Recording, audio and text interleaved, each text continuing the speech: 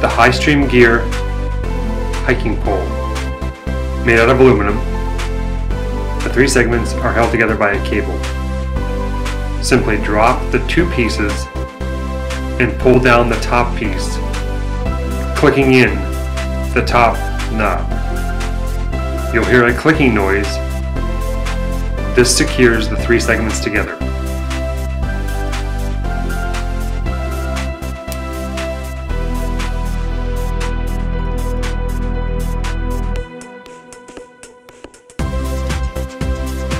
These are the High Stream Gear poles. These are real nice poles.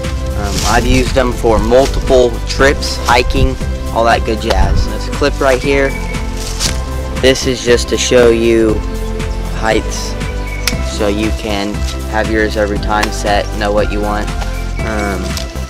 Then it just goes down, nice looking design on it. And then on down, you have this right here.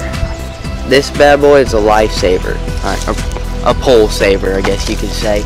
So that's for if you're walking along and there's a mud patch.